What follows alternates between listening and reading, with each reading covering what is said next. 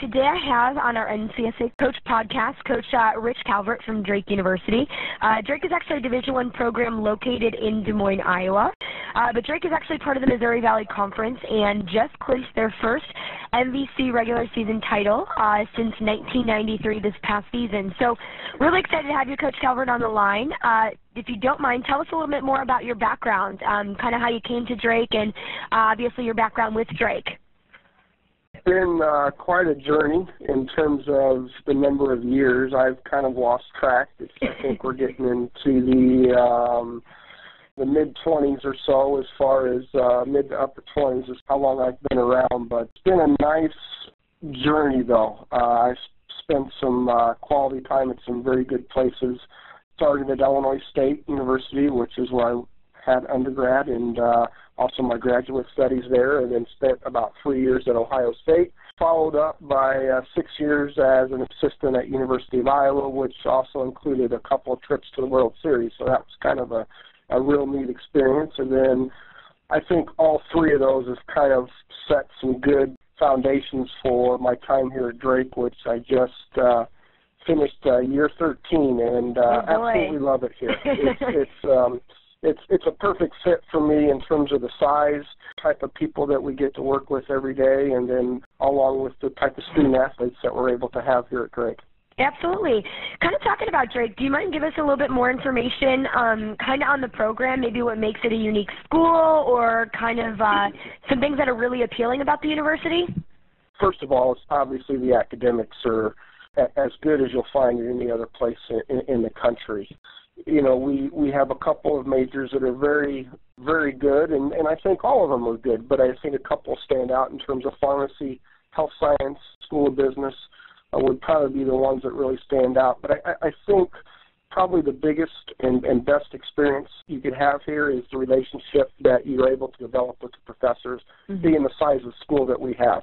The student-teacher ratio is somewhere around 14-to-1, and you're never going to have a class over the size of 30, and so it's a great bonding, connecting with the professors that actually are at the top of their line in their field. And so what better way to learn about your program when you get a deal directly one-on-one with the professors, and it's just the overall experience of that there, I think, replaces, it far outweighs any other thing that you're going to get at any other university. Talk to me a little bit about some goals that maybe you and the coaching staff set for the program kind of year to year, if you don't mind. I don't know if I'd call them goals or more of destinations, and those don't change every year. It's basically win the regular season conference crown, win hopefully the conference tournament, and advance on to NCAA regional play. Pretty cut and dry, you know, and I think, you know, everybody, I think, depending on where they're at, has very similar goals or destinations, and, you know, we really don't talk a whole lot about them because that's kind of a given. The thing that we really hopefully focus on is get better every day. That's a goal that, you know, is attainable every day, and if you don't attain it one day, then you can always attain it the next day. Absolutely. And hopefully all those good things along the way will get you to your destination at the end of the year. Talk a little bit about academics. Obviously, Drake's a higher academic institution. Talk to us about the program, obviously, on the softball side of things. I know in the past, obviously, we've had some high GPAs. We've really done some good things academically. Well, I think that's where the program starts at, first and foremost, is the academics. I always tell parents and prospective students that I don't want your head buried in a book for 4 years. That's not the college experience. So what we have to do on the front end is make sure we identify students that are going to be successful here at Drake on the academic side. And because bottom line is, once, you know, your 4 years is up here, nobody's going to remember how many times you strike out or how many home runs you hit. It's going to be about what you've done during those 4 years that have set you up for the rest of your life. And so I think that's what we've always tried to instill here in everybody that comes here. Yeah, softball is a great outlet from the academic side. Everybody's very passionate about it. Everybody loves to win. But the bottom line is, what's the bigger picture? And that's something that we always try to keep at the front. Now, I know obviously, we focus in on academics, and obviously we're looking for, the best candidates, that are going to be the best fit for Drake. But talk to me a little bit from a coach's standpoint, what your schedule looks like. I know obviously summer's winding down, so if you can kind of clue us in on what the summer looks like as far as a Division I coach and kind of what your responsibilities are. And then talk to us a little bit about how that transitions through the fall semester. I'm not sure if I'm the best candidate to ask what a Division I coach does during the summer, because I think, first of all, everybody's resources are a little bit different as far Absolutely. as where they're going to recruit from, what tournaments they're going to go to, and so forth. One of the unique things that we have here in the summer is obviously our high school ball is being played. So that's something we do a lot of, especially in the month of June, is going out and trying to see, a handful of games here each week and trying to figure out, do we just need to stay in Iowa as far as finding players that we feel can play here at Drake. And then we're going to throw in some tournaments. Usually we're going to stay as regional as we can. We're going to start here in the city of Des Moines and just kind of keep going a little bit further until we've filled what we think is good prospects here. And, that doesn't mean that we're not going to have a prospect from California or Texas or our state like that. It's easier, I think, from our standpoint with our resources and the type of school we have is to kind of stay as Midwest as we can. As far as getting back to the recruiting in the summer, obviously we're going to try to get to some of those tournaments that are Chicago, St. Louis, Kansas City, and such, that are going to give us a good representation of the Midwest. We also mix in there the Colorado tournaments that are over the 4th of July. And then as far as a national tournament, it just kind of depends on where we're at in the whole recruiting process. Do we have our offers out? Do we have our commitments? It just kind of, are we looking at some players that are playing in these national tournaments? So it kind of just varies from year to year. Once the school year starts and, we get kind of in the fall recruiting, that's kind of where we start really kind of looking at maybe hopefully finishing up whatever class that we're on and then looking towards the next class after that. We're kind of not to get too far ahead Sure. In our whole recruiting process. And, everybody's got their own theory on how early do you need to recruit and stuff. But we try not to get too far ahead, but at the same time, we're not going to sit back and like we did in the old days and, make decisions on when they become a senior as Sure. far as who we're going to bring in and stuff. And so I think from our standpoint for Division I, we're not going to get a whole lot of numbers in terms of people on our board that we're looking at. We're basically looking a couple at a time and figure out if they're a good fit, and if they are, we'll make offers. They accept. Boom, we're done. If not, then we'll figure out who's left and kind of continue from there. Work through there. Yeah, absolutely. From a standpoint, obviously, of being inundated with so much information, I mean, obviously, you can probably imagine during the summer, you're receiving emails from student athletes about their tournaments, game times, field locations, things like that. Do you feel like there's a shift, obviously, from summer to fall as kind of in regards to your schedule of being able to communicate more with athletes? Or what does that dynamic look like? Well, the technology that we live in today is a heck of a lot different than when I first started out. Sure. Yeah, there's a lot more people that are giving you information on tournaments and interest and stuff as it was 10 years ago and even 5 years ago. And so I think you just have to filter through each email as far as, does this fit your profile that you want in a student athlete? Is it a position that you currently need? Is the academics a fit? Where are they from? Are we going to be able to see them? There's some prospects that we get information on that we don't have the resources to go and watch them play, and those are tournaments that we typically never go to. So Sure. for us to kind of really follow up on them, it's going to be very difficult. And so I think, you just have to filter through the information that you get and figure out and see, what, this may be somebody we want to take a look at. And then the other ones, you just kind of, unfortunately, it's just not going to work out. Absolutely. Talking kind of about what you look for in a student athlete, and obviously we talk about making sure the academics are there, but do you feel like there are any things that you typically look for in an athlete right off the bat, or do you feel like there's something that separates one athlete from the next? My biggest thing in looking at student athletes. Obviously, the academics is going to be at the forefront, but once we get past that, I think in terms of just the physical ability, I want to see how they play catch. And I want to see how they run, because those are the two things that we as coaches really cannot teach. You know, you're basically, your arm strength is your arm strength. Yeah, you could get it a little bit better, but the throwing motion and everything, that's been developed over, you know, since they first picked up a ball. Yep. And, you know, obviously your running ability is the same thing. You know, we could work on that, but you're really not going to change that a whole lot in terms of getting it better. So from our standpoint, those are probably the first two things that we look at, just because it's a good starting point. Now, those aren't going to prevent us from maybe looking at a kid, but those are going to be some things that we're going to feel more attracted to the kid in the first place. And then obviously you look at the other things, such as hitting, position that they do play. You know, the one thing that I always like to look at is the interaction that they have with their coaches, with their players, and with their parents, because obviously you want a player that's going to represent you in a positive manner, and both on the field and off. And so, you know, you just kind of look and kind of see, you know, how they relate to those people. And then you also kind of watch mom and dad a little bit too, because you want to make sure that you get good parents in your program as well.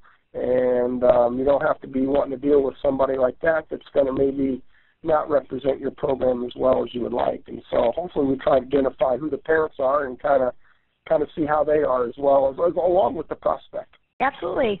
Do you feel like, obviously, maybe when student athletes or prospective student athletes are coming on campus, you know, kind of setting them up with girls on the team is a huge factor? I mean, do you really kind of weigh in on your current team for feedback on players? Yes and no. You know, the hard part in terms of where we're at in this recruiting process or this cycle that we're in terms of these early commitments, the thing is the players that are currently on your team, a lot of them, unless they're freshmen or sophomores, aren't going to have much contact with the prospect coming in. Basically, your juniors and seniors are going to be gone, so you're dealing with the freshmen and sophomores. Even before that, you know, you think about you're taking a junior that's in high school, the majority of her teammates are the class ahead of her, which is not even on campus yet, her class, which who knows who that's going to be, and the class after that. So there's a lot of unknowns in terms of who your teammates are actually going to be. And so I think from a coach's standpoint, you have to let them know that this is the type of student athletes that we recruit and have our program represent. Hopefully it shouldn't change a whole lot, but this is the gist as far as what our team usually is like. And so, but at the same time, you do try to get them involved with your current players, and just so they could kind of share some things about what they like about Drake and things that they don't like about Drake. And so it's kind of a little bit of both, I think. Talking about timelines, I know we kind of talked a little bit, obviously, about the early commitments and things like that. Where are you at right now with your recruiting timeline? What grad classes have we finished up? What are we working with? Well, obviously, we have a group of freshmen coming in here in a week that is right now, 2015s. We've also been fortunate enough to finish our 2016 class, and our 2017 class we have offers out to, which is what I would say. So if you look in terms of juniors and seniors and sophomores and whatnot, typically what we like to do is make, hopefully have commitments, excuse me, done by, I would say, January 1 of their junior year. It maybe is still a little bit early, but we can't wait much longer, because I think you're going to lose out on some players if you do. But I don't want to go any earlier, because again, I think there's still some development being made in those players, and they may not have fully developed yet, and you're missing out on some good players. And there's still, you know, even to this day, you know, I say we're done with our class of 2016. There's still some very good players out there in that class that have just developed late and maybe have not been seen or what have you.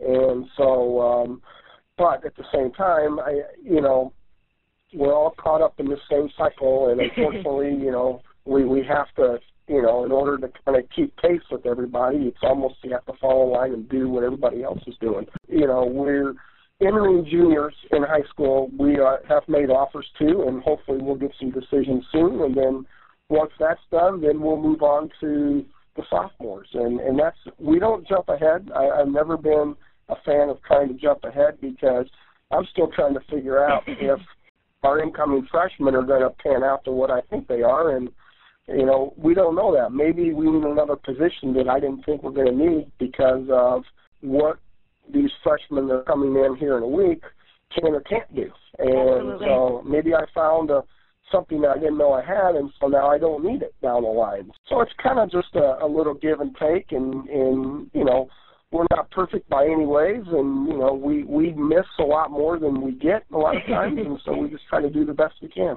Talking about the academics, obviously, you know, making sure that a student athlete is going to be qualified as far as the admissions department. Do you have a suggestion typically when you have student athletes that have interest in Drake to take their test scores to kind of get that baseline score so that gives you an idea of kind of, you know, a little bit more on kind of the recruiting end, if that makes sense?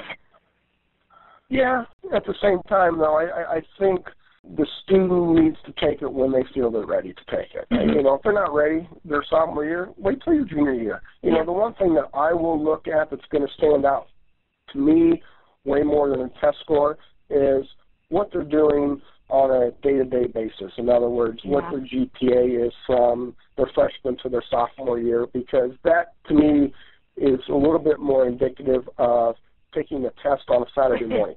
Yep, and, I agree. And so I think, you know, now, obviously if they're, you know, in the lower 20s, then we're probably not looking at a pharmacy major here. Mm-hmm. But at the same time, I think it's that day-to-day. And the other thing that I'm going to look at a little bit more, especially on the transcript, and even when they do take the test, is I want to see what that student-athlete is doing in the reading and the writing portion of that curriculum, because those are two things that no matter what major that you have in college, you cannot get away from reading and writing. You know, we could, you know, take the one math class and be done with it. We could take the one science class and be done with it. But we have to be able to read and write. And so those are probably what I'm going to look at more than anything else, especially on the transcript and especially on the test score. Absolutely. Kind of talking and getting to the travel ball side of things, I get a lot of questions from student athletes of, you know, does my travel team play a huge role, obviously, on me getting recruited? You know, does playing year-round, you know, make a huge deal in me getting recruited? Can you shed some light on kind of your own personal experiences or own personal opinions on, you know, whether it be the travel team that a student athlete plays for or how important it is for a student athlete to play year-round in your own recruiting experiences? I'm probably going against the norm here. I figured as much. That's why I'm asking it. My thing is I want you to play as many sports as possible, and move on from season to season to season to season. Some of our best players that we've ever had here and that I've ever coached through my entire career have been multi-sport athletes. One is because I think they still have that burning passion when they get to college because they're not burned out in playing softball 365 days a year. They've got to enjoy other experiences where maybe they're not the best player on the team, and so they fit into maybe a role type of player. Well, I think that's good when you move on to the next level, whatever college, you know, level you're playing at, because, you know, even though you may be the best player, softball player on your team, as you move up, that is probably not going to be the case. So you may not be playing every game like you were when you were in high school or travel ball or what have you, and so you have to learn what it's like to be on the bench, and I think maybe some of these other sports can help you realize what it's like to be a role player. So to me, playing all sports all the time for as long as you want, to me, is very, very important, and that's something that we try to look at in the process too. Or other sports they play. Basketball to me is a huge one because I think it's one of those great sports that teaches a lot about everything. You know, it's for one, it's a great team sport, and you can be skilled in a lot of different areas, but still be a part of that team because there's so many qualities that you need to be a good basketball player with. The other thing too is you need to take some time off and put the ball down, just not only from a physical standpoint, but from a mental standpoint as well, and go do something else. You know, whether it's even if it's not another sport, just enjoy doing something else and taking a break from the game. Now, there's exceptions. I know there's kids out there that love to play, can play 365 days a year, and never get tired of it. Absolutely. I'm not saying that shouldn't happen, but I've seen it too many times where it's all about trying to get that scholarship to the next level, and all they're doing is going from place to place to place, to showcase, clinic to clinic to clinic, and it's all about trying to get that, and then all of a sudden they get that, and now what do? Yeah. And I see them lose, like I said, a lot of that passion, especially when they get to college, and it's not what they'd hoped. Taking time and enjoying doing something else, to me, is a much bigger thing. You know, the other thing in terms of club ball versus high school, I'm a big proponent of playing high school ball because, again, it's with your friends that you've grown up, it's your peers, it's your closest friends, and yes, it may not be the quality of ball that you're used to club ball, but you know, so what? In today's world, if you're good enough with all the technology that we have out there, people are going to find you. Mm-hmm. It's not like the old days where, especially in Iowa, where you couldn't find somebody because they played on a high school team and didn't play club ball, and they were missed. That doesn't happen today. Yeah. There's too many avenues out there, whether it's through recruiting centers to where it's through going to showcases, going to clinics, you know, playing on travel. There's just too much out there for most kids to slip through the cracks and not get noticed. So to me, I'm all about, you know, the old school in terms of just, you know, enjoy doing other things, enjoy playing other sports. Kind of talking about the camps and the clinics, is there any advice that you have for student athletes on how they can stand out at camps and clinics? I know obviously kind of rolling through the fall here, student athletes are going to be receiving a lot of information from, you know, a lot of different schools based upon come to this clinic, come to this clinic. So any kind of piece of advice from a coach's standpoint of, you know, how to sort through some of those camp invites or maybe how to really kind of set yourself apart when you are going to be at that clinic? Again, I'm probably going against the norm on this. Again, I think, unfortunately, our clinics have changed over the years. They're no more what I consider teaching clinics. They're more recruiting clinics, in a sense, and which to me is not what a clinic is for. A clinic is to go and learn and try to improve and take a couple things from each clinic and get better and work at it. Now it seems like, you know, the last couple of years, you know, it happens here when we have clinics. They're not coming here to learn. They're coming here to show off what skills they have and hopefully you'll recruit them. You know, as far as an advice on picking a clinic, you know, go to a clinic that, to me, that you're going to learn something and pick up something that's going to make you a better player. To me, that's what clinics are about. And, you know, that's what we try to do here. Our clinics are real small, and we're here to teach. We want you to take some ideas that we think is important in the game and hopefully incorporate them in your game and see if you can get better. And I'm a big proponent of trying to get to as many clinics as you can, but the reason I want you to get to as many clinics as you can is to learn about different ways to do things and pick up one or two things that you could incorporate that's going to make you a better player. So as far as picking clinics out, I would say go to the smaller ones because then those are the ones that you're going to get a little bit more personal attention. Yeah. You know, and you're not going to be standing in a line of 20, and you might get 3 swings, and then you're back to the end of the line. So, I'm not saying, I'm not trying to single out a clinic here or there, but, you just got to pick and choose what's going to work best for you and where you think you're going to learn the most at as opposed to, I want to go and show the coach what I could do. Absolutely. Talk to me a little bit about some do's and don'ts that you have advice on for student athletes through this process.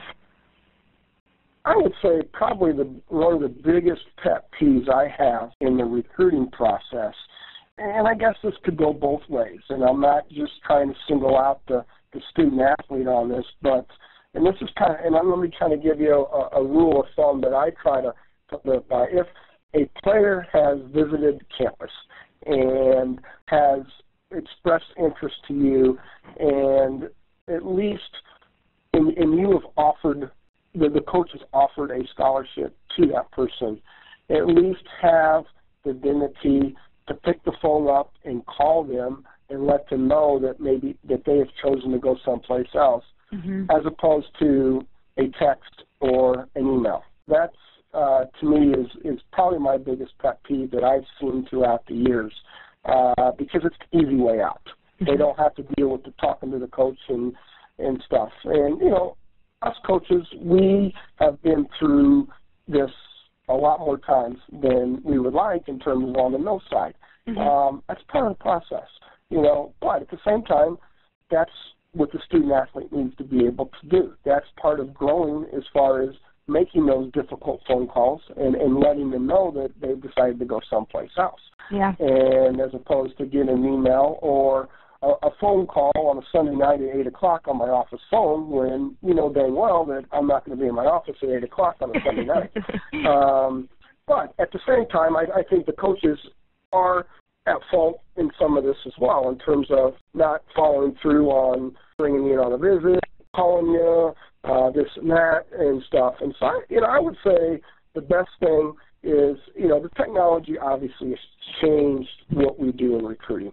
There's no doubt about it. The emails that we receive today versus 5 years ago versus virtually none 10 years ago, and it was handwritten letters, is really helped in terms of obviously getting the student-athlete prospect's name out there and letting the coach know where they're going to play and stuff is real helpful. And at the same time, we're not going to be able to see everybody play. Yeah. It's just impossible.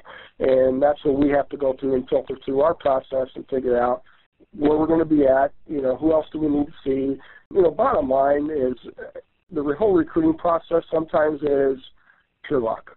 I think being at the right place at the right time. I mean, I couldn't tell you how many times that I've gone down to watch somebody that I thought was going to be somebody we wanted to take a good look at, and then I find out her teammate or somebody else in the other team ends up being the person that we want instead. Yeah. There's a lot of coaches out there that will tell you exactly that, and I would say half of our team right now is based upon that. We just were in the right place at the right time. The videos is the other thing. A lot of times, I'll be honest, I would say 95% of the videos are going to probably tell us no. Just in basic what we're looking at. The other 5% are going to pique our interest, and we're going to probably try to follow up with them if it works into our schedule in terms of where we're going, game times, and whatnot and stuff. Sure.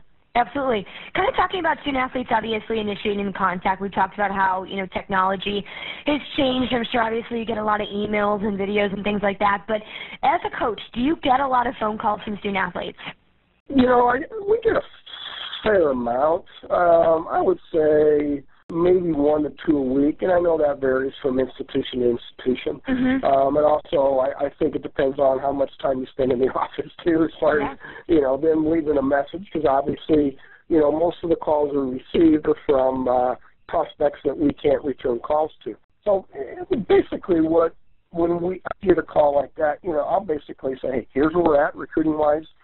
Email me, let me know your schedule. Hopefully we'll be able to connect up at sometimes, and sometimes we'll give them a background on our school and stuff. But it's just I think the one thing as far as from the prospects side of it is pick out about 5 schools that you really, really have an interest in, and then maybe pick up the phone and maybe try connecting to the coach and say, what are you looking for in this class?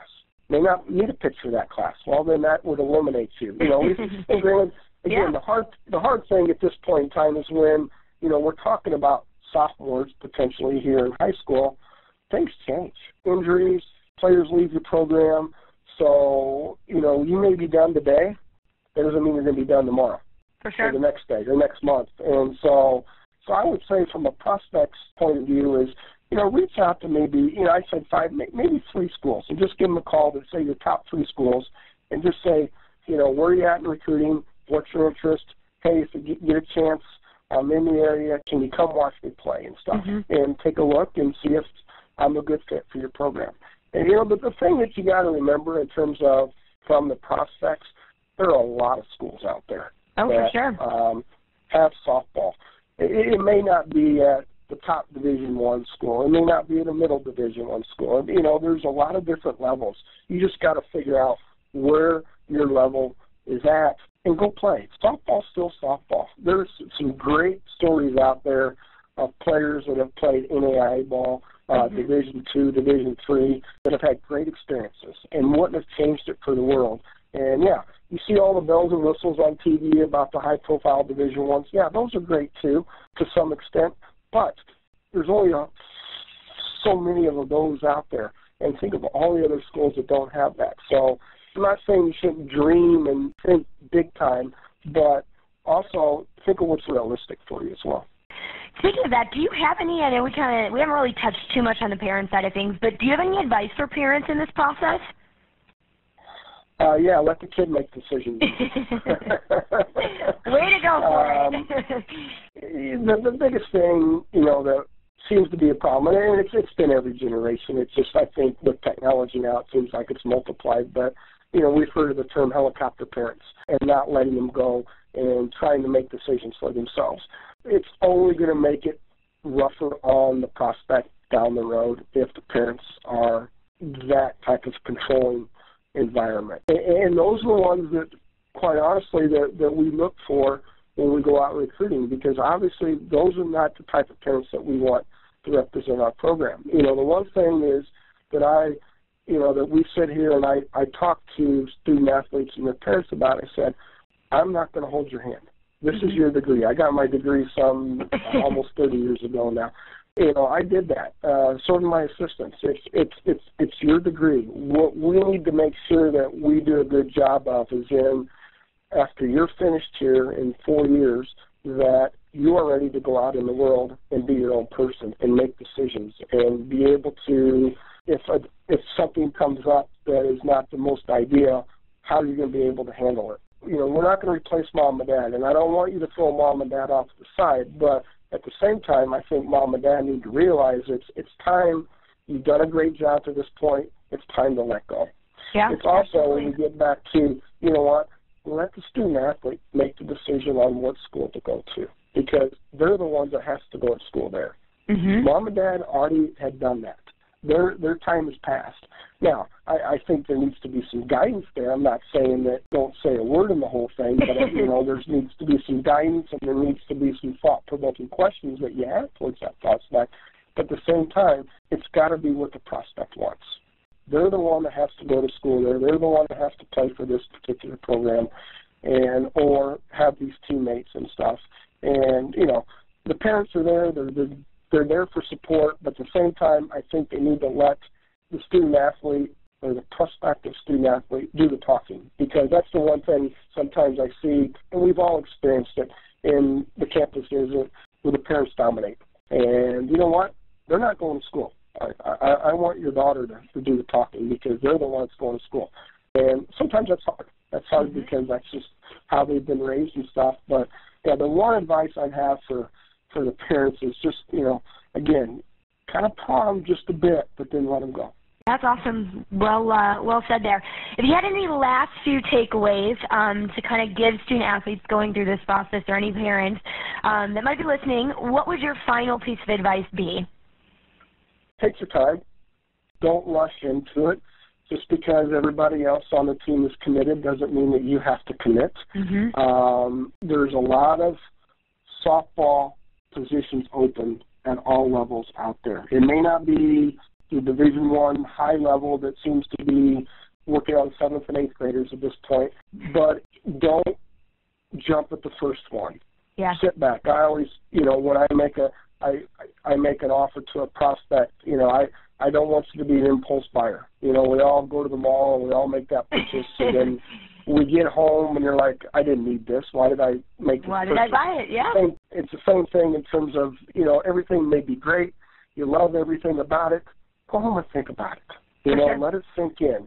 And, if after a couple of days or a week or then it's where you want to be, then fine, go ahead and do it. The other thing is get out and make sure that you visit some different schools. You might have one dream school, and you may go visit there, and everything was great, but why don't you go and take a look at some other schools? Because you don't want that what-if factor down the road, especially when you're making decisions as early as some of these prospects are making decisions. You need to go out and do your homework.